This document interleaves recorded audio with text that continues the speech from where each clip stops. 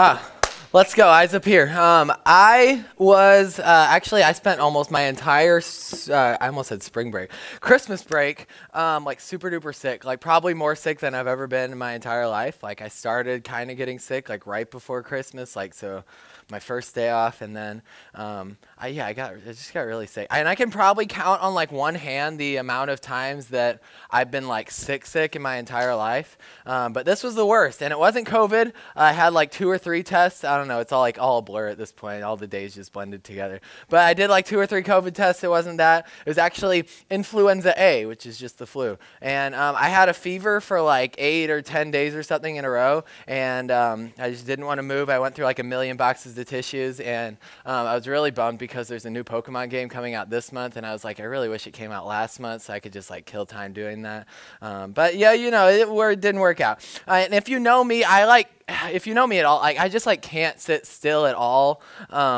And I went crazy, and I just had to sit there with my dog, who is also a lot like me and also like goes crazy. And just as soon as I like move a muscle, she's like, "Oh, you want to play? Let's go! Yeah, let's go do everything." But I kept thinking that I was getting better, and then like a fever would creep right back and just slap me right in the mouth, and then. One day, actually, I like was starting to get better, and then the fever came back, and my fever got to like I think it got to like 104 or something like that, which I'm not a doctor, but apparently that's bad. And then I experienced actually this is not exaggerating, one of the worst things that's ever happened to any human in all of history, and Michaela made me take a cold bath, which like I really don't know. I don't know if that's like good or bad or anything like that. Like you might be like a doctor or something, be like, she shouldn't have done, I don't know. But it was, honestly, it was probably like only like room temperature water, but I had a fever and I was like freezing the entire time. I just had to sit there, and oh my gosh, it felt like Antarctica in the winter. Like I was dying, and literally my teeth were like just, oh my gosh. And I think it was only like 5 minutes, and my temperature went down to, I think it went down like 4 degrees. Like it went down like to 100 in just like a few minutes. So it was definitely helpful. And whew, oh my gosh, it just was not fun. And also Michaela, like I said, I've never been sick. I'd never been sick even like half that long. So apparently you're supposed to stay hydrated. So she kept giving me like water and Gatorade and like Pedialyte, which is like Gatorade on steroids, and man, it just like tastes like salt, and it's not good. And she also before we got married, we got married almost 2 years ago, I never took medicine. I'm like, that's killing my immune system. I'm not a part of that ibuprofen or anything like that. And she's just like, hey, you only slept 2 hours in the last 3 days. Maybe you should take some medicine or something like that. And so I started doing that too, and it was helpful, I will admit that. And I actually, at one point, I realized, and I told Michaela, I am quite certain if I lived by myself at this point, that I'd probably be dead. Like that might be dramatic. It might like actually, but I think that there's a chance. I think I may have just died of dehydration or like whatever fevers do. I don't really know what fevers do, but whatever.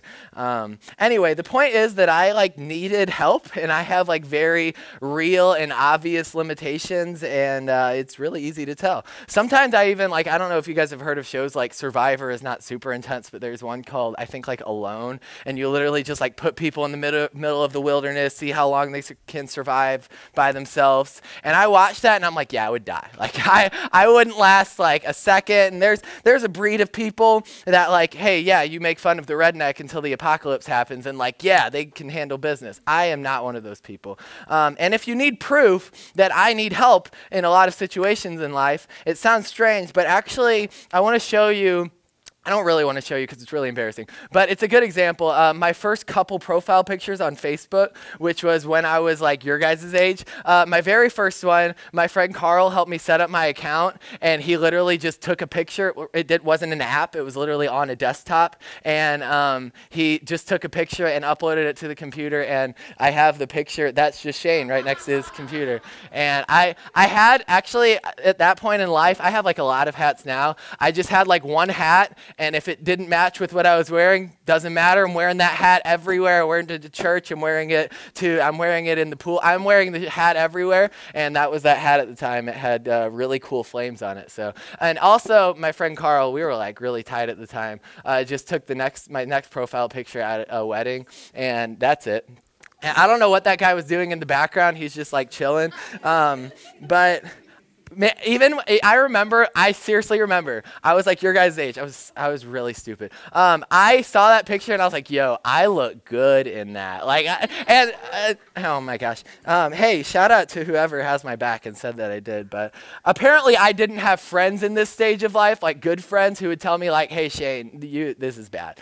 You need help. You need to not do that. But making good decisions is clearly something I've needed help with in life. And if you need more examples, seriously, my Facebook page is public, and I've never deleted a picture, and I regret that. So you can look at a lot of it. Nathan, do we have a question? I had Justin Bieber hair, yeah, and it's ironic because I like Justin Bieber now, but I did not like him then. So go figure, but whatever. Imagine, let me put that last picture back up. Imagine if the glory of God being spread to the ends of the earth hinged on the ability or the success or the power of this person. Like imagine if God being spread to the ends of the earth, if God's plan in the earth hinged on that. Like, could you imagine? Like, we'd be in terrible hands. But clearly, I need help. I need a lot of help, and I certainly need God. But tonight we are continuing a series that we are calling Big God. Can you say that after me? Big God? Big God. Say it after me. Big God. There we go. We're catching up. All right. We are looking at stories in the Bible that are crazy. They're awesome. They're amazing. I love all of these stories. That I've actually picked each of them out. But the cool thing is that they're completely true. And we're going through even just a different book in the Bible just to get a different perspective on each. And through each of these stories, we're discovering actually something that God reveals about himself. Just like one trait in each. And I think it's really cool that he does this in stories. Because God could reveal himself in any efficient way possible. But he knows how he made us, he knows how he wired us, and he knows that stories really connect to our minds and to our hearts, and especially with people involved. Like, you can put yourself in the shoes of people in these stories, and literally every story that takes place in the Bible happens on earth. So you can literally go there right now, anything that happened in the Bible. I think that's amazing. And God connects what we need to know about him through these stories in the Bible. And we've gone through 3 weeks so far. We've talked through the 10 plagues. We've talked through Gideon and like his army that got smaller. And then last week we talked about Ezekiel and a valley of dry bones that God literally gave life to. Zero pressure, but does anybody remember any of the traits that we've discovered about God through these 3 stories so far? We've just looked at one trait each of the weeks. And does anybody have a guess or remember those? Amelia has one. God is omnipotent, omnipotent, all-powerful. Absolutely, great job. All-powerful, God has all power in his hands. Braden has one. God is just. Great. Yeah, that was the first one. The 10 plagues in Egypt. God could not let evil go unnoticed. He had to address it because he's just. Andrew, did he take yours? What's the last one? God is faithful. Great job. Even when he made Gideon's army smaller, he was still faithful to deliver. It's really cool. Tonight, we are going to look and discover that God is self-sufficient. Self-sufficient. Anybody, when you see the words, or I guess that's one word, hyphenated, I don't know. Is Spider-Man one word? Self-sufficient is, what do you think that means? I'm not looking for a correct answer. I'm not going to tell you. What do you think self-sufficient means? When you see that, you're like, I think it means this. Caden? Okay, yeah. Kind of independent a little bit on your own. Okay, cool. Yeah, that's good. Anybody else? Yeah, Braden? Shh. You can live off of, sorry. You can live off of what you need. Okay, so you're kind of like a minimalist, kind of somebody like on alone, like I can get by on just the, okay, cool. Andrew? Yeah, I think that's perfect. I think everybody, but yeah, this is very helpful. That describes somebody that's self-sufficient, and I think that really defines it. What I had is needing no outside help in satisfying one's basic needs, like emotionally and intellectually independent, much like what Caden said. It's basically not needing anything outside of yourself. And we sometimes we will describe people this way, but no human really is self-sufficient. It can be like more to an extent of other people, but more so like people on those shows and stuff like that are resourceful. They're very like, hey, what is provided to them, they capitalize on it, but they're not self-sufficient. They don't have everything that they need inside of themselves because they don't have food, they don't have water. Something has to be provided, even if it's the smallest thing possible. No human being is that. And I want to look, though, that we are going to look at a story and see how God proves that he is self-sufficient. And if you learn one thing tonight, I want to, eyes up here, if you learn one thing tonight, I want it to be this. It is that God is not restricted by our categories, or categories might like maybe our understanding or how we can explain God. God is not restricted to just how we can explain him or just how we can understand him, nor does he really need us. He just chooses to love us and use us. He is self-sufficient. And God shows this about himself, that he is self-sufficient in Joshua chapter 10. Go ahead and turn with me there, eyes up here. Go ahead and turn with me to the book of Joshua. If you brought your Bible, or a Bible app also works, but I really do implore you to bring a physical copy of God's word because that is yours. Nobody can take that from you. You won't get a text on a physical copy of the Bible that will distract you or anything like that. But bring your Bibles, Joshua chapter 6, or Joshua chapter 10, I mean. Joshua is the sixth book in the Bible. And if you don't have a Bible, tell me, tell a leader, tell anyone. We want to buy you one, or you can literally like borrow one on top of the soda cooler over there and use it for tonight. But Joshua chapter 10, Joshua, I think, is a cool book. It's kind of just like a big, long war story. Does anybody like war movies, just by a show of hands? I super love war movies. It's kind of like a small genre. But yeah, a lot of people. Okay, you have like We Were Soldiers is great. You have Saving Private Ryan, which is like super intense. These are all actually like rated R and like super gory and stuff, so I'm not recommending it. But also like, listen. I think the most recent one was 1917, and man, it's like shot like it's not actually, but it looks like it's just one continuous shot the entire movie, like it never cuts. It's pretty amazing, but whatever. I like that movie a lot. But this book of Joshua is of God's people basically conquering everything before them. It's a bunch of war stories, and no matter how insurmountable, no matter how unlikely, no matter how huge or impossible, they just keep defeating these enemies. Like if you've ever heard of the story of the like Jericho falling down, that huge city, this is in Joshua. They just march around a city and the walls fall down. A bunch of like just huge, awesome things. And something that's important to notice, it may not seem important, but something that's important to notice in the book of Joshua is that Joshua is leading God's people, and everybody that Joshua is leading at this point has actually always been stuck in the middle of the wilderness, in the middle of the desert, their entire lives. Because God made this promise. After God, we talked about a few weeks ago, after God led his people out of Egypt, freed them from slavery, they just kept disobeying him, kept spitting in God's face, and God promised them. He said, you and your entire generation are never going to see the land that I've promised you.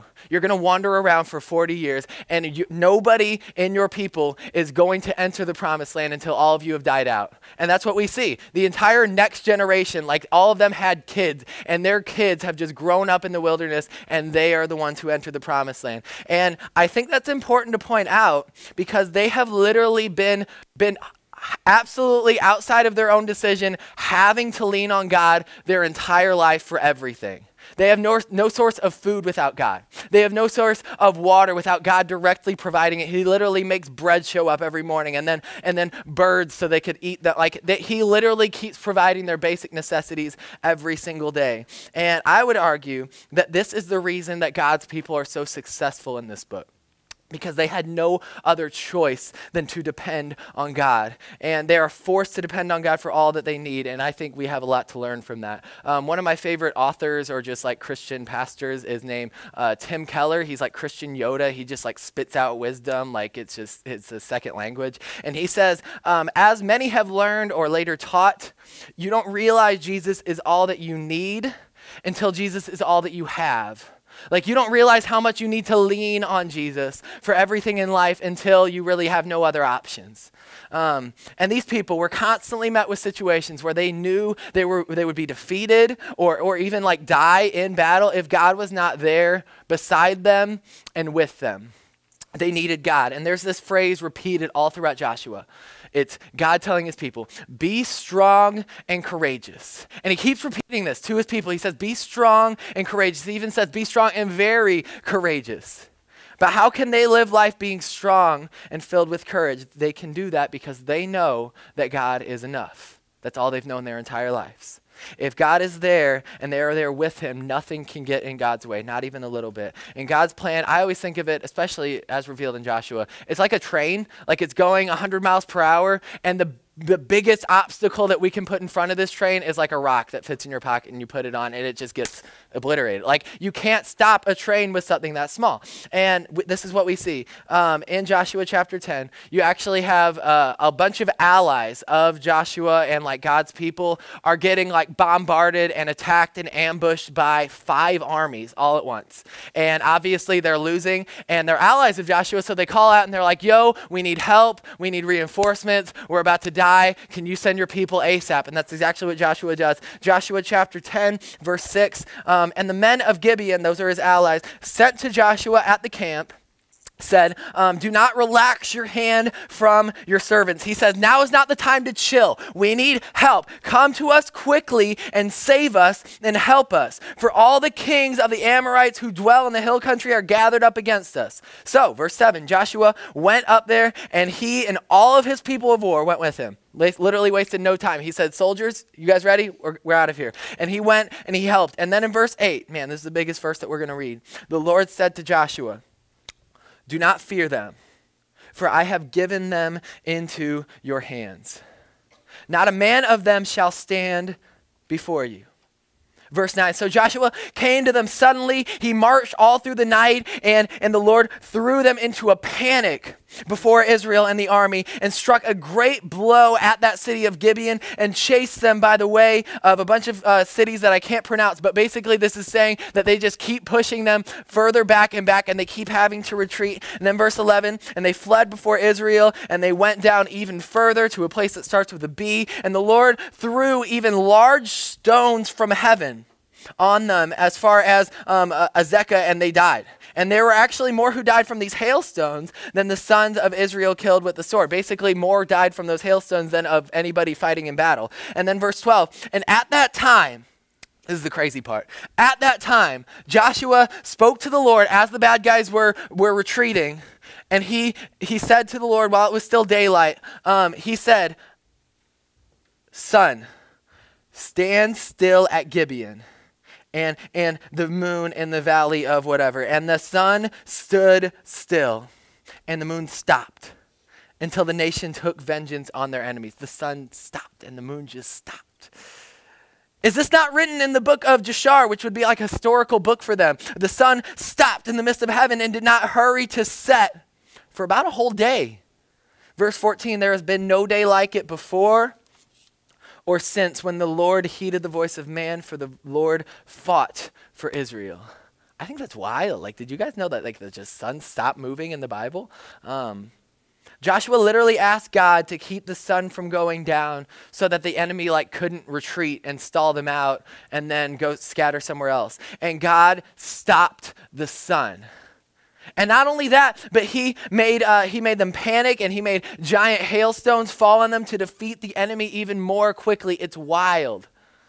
And a lot of people have actually done research on this. They're like, it could have been like the slowing of the Earth's rotation. It could have been tilting of the Earth's axis. It literally could have just been like the sun went down, but God provided more light and the author didn't know what else to write. Like it seemed like the sun just stayed up for another day. But we just know, we don't really know We just know what the author thinks happened, which is the sun stayed up. But we do know, according to this writer, it sure seemed like the sun stayed where it was for like 24 hours. And one thing is made clear. God is not restricted by what we can conjure up or understand or categorize. God is not restricted by a 24-hour day, nor does he need us. He is the one, I don't know if you noticed, he is the one that when Joshua and the army showed up, made everybody just panic, even though they outnumbered them 5 armies to 1 army. He is the one that put them in a panic. He is the one who also, and the verse points out very purposefully, that God's hailstones caused a lot more damage than any of the soldiers did. And God is the one who literally made the sun and the moon stop. And there's one verse that really sums up this entire story, and I mentioned it. It's verse 8. I want to read that again. The Lord said to Joshua before any of this happened, just while they were approaching, "Do not fear them, for I have given them into your hands. Not a man of them shall stand before you." He says, don't fear them. I have given them into your hands. Not a single one of them will stand before you.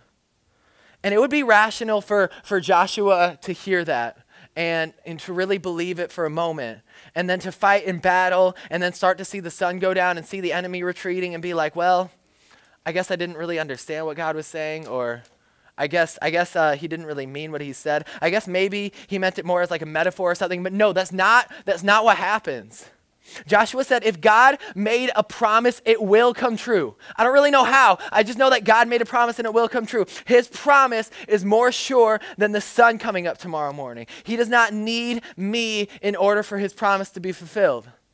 So I will do what he's told me, knowing that the outcome is secure. This is like a really bad explanation, but there's nothing that we can really compare it to, so I just came up with something stupid. It's like if I told Chase Irvin, everybody say hi, Chase.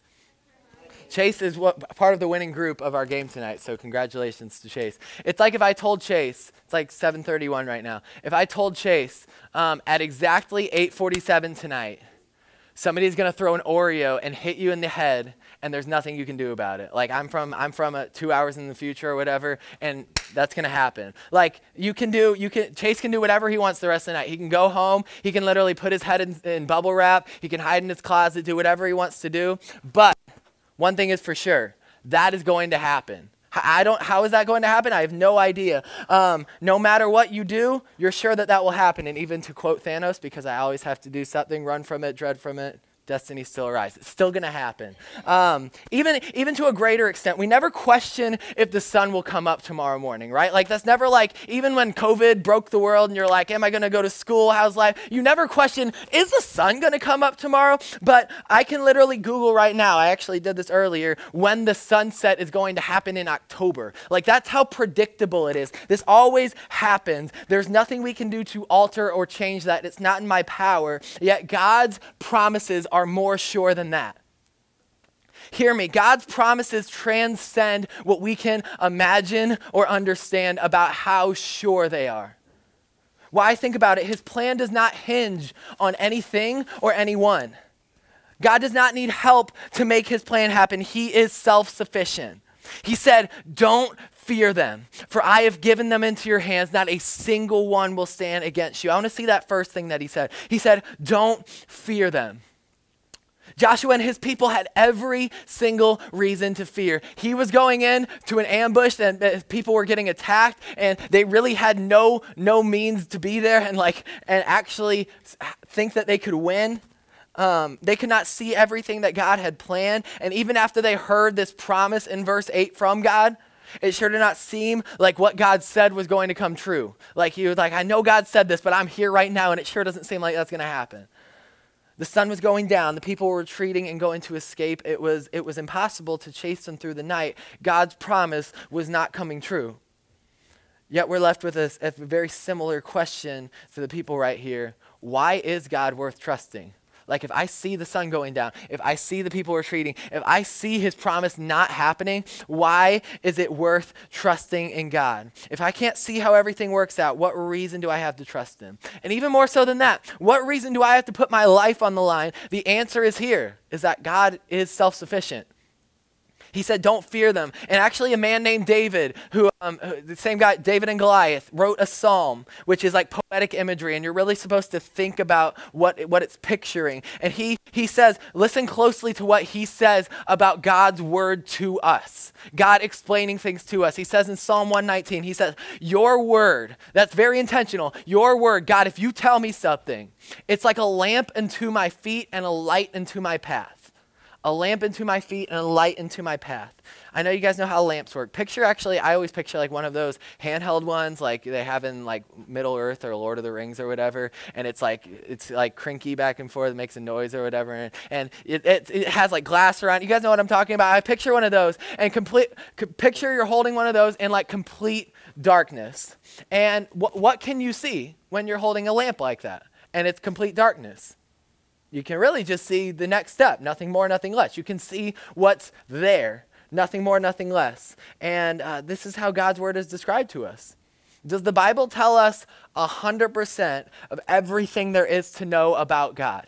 No, absolutely not. That'd be impossible. Literally, Isaiah 55 tells us that God is like heaven compared to earth. His thoughts are greater than our thoughts. Like literally the smartest person in the world, the most creative person in the world can't touch how creative God is. His ways are greater than our ways. And also, Philippians 4 says God provides us peace. And that peace transcends everything that we can understand.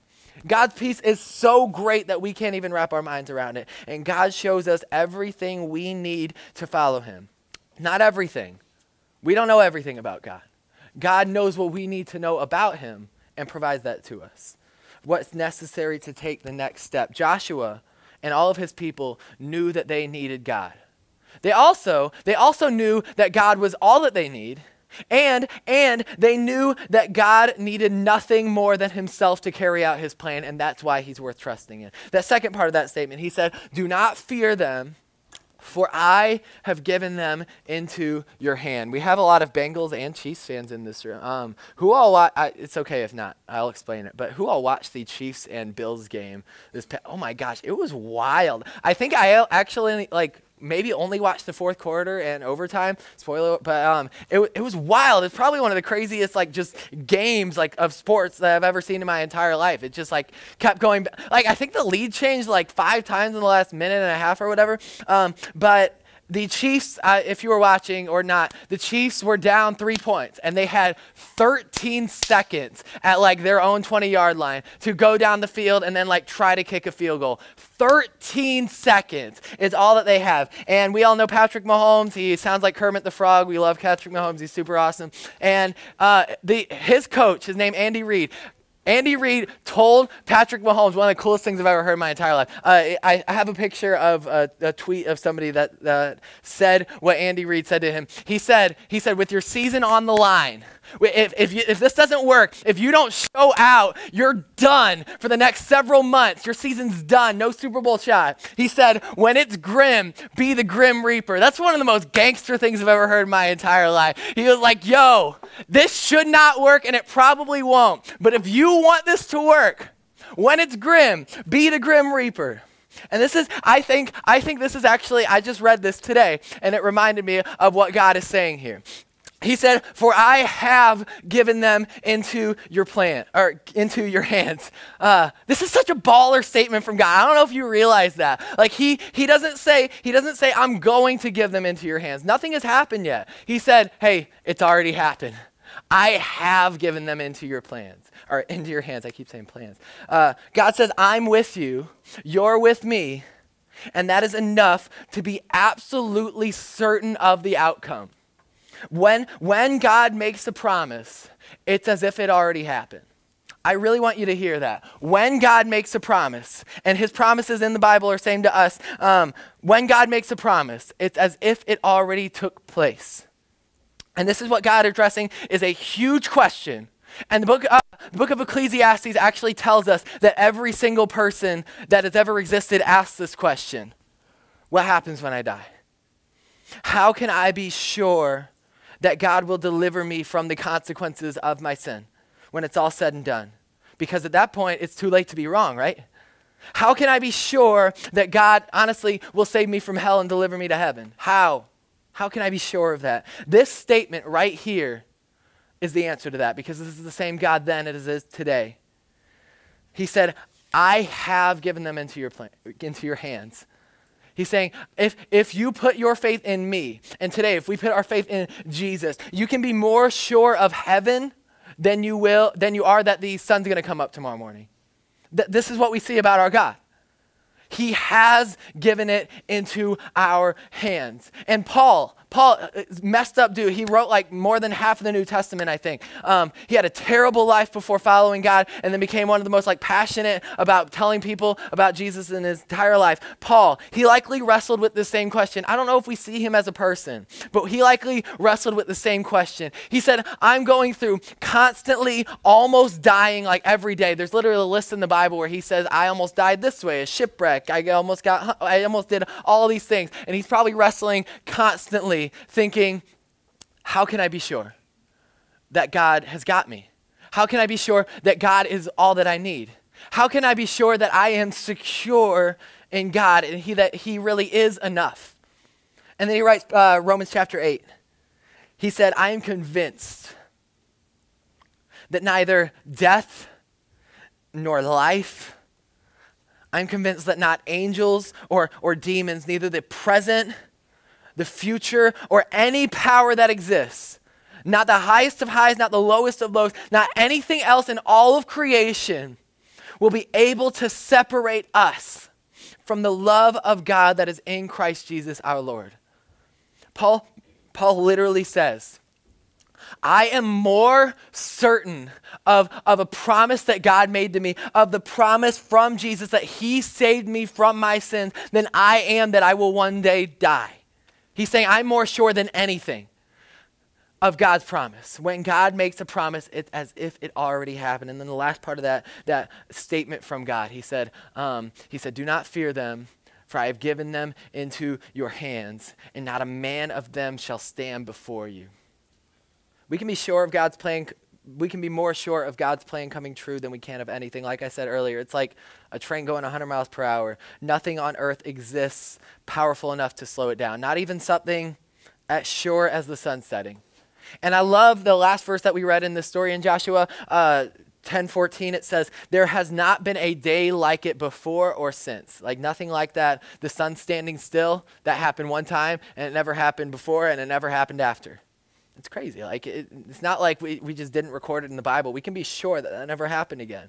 Notice, though, that Joshua, who likely wrote this, I'm not sure, was only able to say this after God made a promise to him, and he put his complete life and trust in his hands.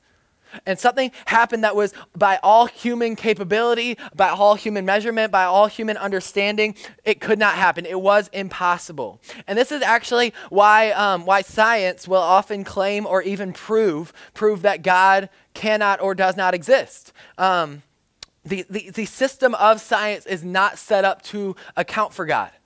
Science hasn't caught up to God. I know you guys know, who all has learned the scientific method in school yet? I don't know if that's happened yet. I don't know if that's a high school thing. Okay, some of us have.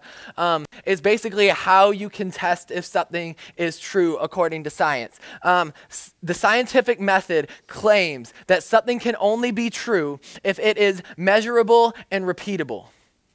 Yet we just read here in 10:14 of Joshua that something happened that never happened before or never happened after. How do you account for that? This verse just made it clear. God regularly does things that can't be repeated because he is the only self-sufficient being to ever exist. He does things that can't be repeated without his hand intervening. And as far as we can measure, it can't happen. Yet God is self-sufficient. He doesn't need help outside of himself. And God is not restricted by how we can explain him, understand him, categorize him, and he does not need us. Thank goodness for that. Sometimes I say that God doesn't need me, and it's like, oh, then what use do I have? No. Thank the Lord that he does not need me, right? Like you guys saw my profile picture in 6th grade. Thank the Lord that he does not need me to carry out his will, because if he did, we'd be in huge trouble. But God is enough. If God needed my help to save me, man, I would be lost. but God is enough, and he chooses to use my faith to save me. So what do we do with this? In Matthew chapter 16, it's not unrelated. All the Bible works together on purpose. Jesus is hanging out in Matthew 16 with some of his friends and his followers, his disciples, and they're actually all just like talking about stuff. And they're actually listing out a lot of what people think about Jesus. They're like, hey, some people think that you're like John the Baptist. Some people think you're like Elijah. Some people think that you're like a genie, that like if you pray, you give them stuff. And some people think that you don't care about us. Like some people think that God just sees us, doesn't care. Some people think that God is not real at all. Like they're having this conversation. And Jesus is hearing all of this. And they're like, yeah, I've heard some people say that. I've heard other camps say that. I've heard Lutherans say that. I've heard Muslims say this about God. I've heard all of this. And Jesus is listening. But he looks his disciples in the eye and says, I hear all that. I understand all that. What do you say about who I am? This is the God of the universe saying this. He says, okay, I hear what everybody has told you. What do you say about who God is? What do you have to say? And I imagine it took a second for them to think about it and sink in. But there's one guy in Jesus' group of disciples who is clearly the extrovert, Peter, and he speaks up first. And he says, you are who you've shown us that you are. You are our Savior. You are our Lord. You are what you have said is more true and more sure than the sun coming up. And I imagine Jesus may have, I don't know, in that moment just smiled and took a second. And then in verse 18 of Matthew 16, he says, I tell you, Peter, in response to responding to who he says that God is. He says, I tell you, you are Peter, and on this rock I will build my church, and the gates of hell cannot prevail against it. Like, I'm going to do this, and you can think of the most powerful thing in the entire world, and even that can't stop this.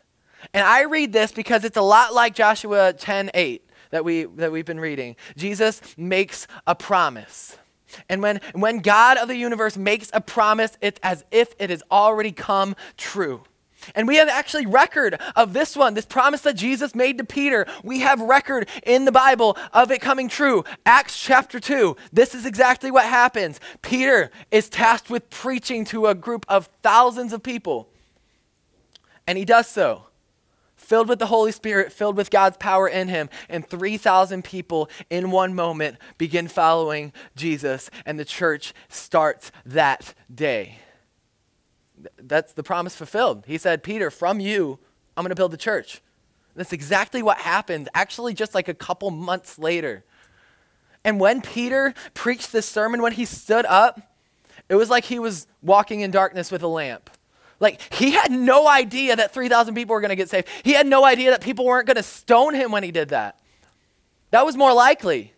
But he was walking in darkness with a lamp, and he said, I know what my next step needs to be. And it's this. He had no idea what came next. But he knew what God had revealed and took that step.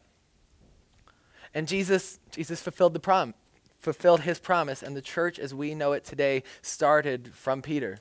God made a promise to Peter, and nothing has ever happened like that before or since. It cannot be explained or measured. And the reason I think that Jesus says there's a lot of controversy about why Jesus says, on this rock I will build my church. I think it's really on purpose and obvious.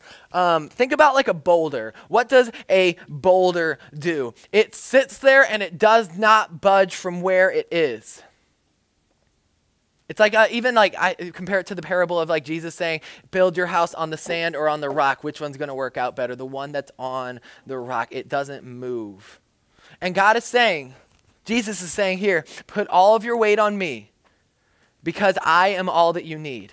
Because Jesus is saying to us, I have no needs. I need nothing. If I have to count on somebody else and they fall through, then I'm not self-sufficient. But God is all that he needs to carry out his plan. God is self-sufficient. And I want to ask, have you ever had a moment like Peter or Joshua where your life was just like inexplicably changed. Like it can't be measured. You may not be able to explain it super well without saying that God just made something happen that's never happened before or since. That God performed a miracle in your life. Because that's what salvation is. Have you done that? Have you had that moment of completely trusting God with your life? Much like the people in Joshua, they that's all they knew. Have you had that moment where you've had to trust in God and you've completely trusted in him and you have not been the same since? The reason that we are here, the reason that all of us are here is to consider that. Really, we're wasting our time if we don't each consider that. Has that happened? Joshua experienced a life changed by the promise of God, and this is what he said. Probably one of the most, this is probably like the big verse of Joshua that it all comes up to, and it is Joshua chapter 4, verse 15. Joshua is saying, after going through all of these battles, completely trusting on God the entire time, facing impossible situations, he gets to Joshua chapter 24, verse 15, and he says, if serving this Lord, who is self-sufficient, seems undesirable to you, if that's not something that you want to do, then choose for yourselves this day whom you will serve. But as for me and my house, me and my people, we're going to serve this God. The translation there is you do you. Really, God reveals himself to us. You do you. But this is what I'm doing. Because God is all that I need. Let's pray.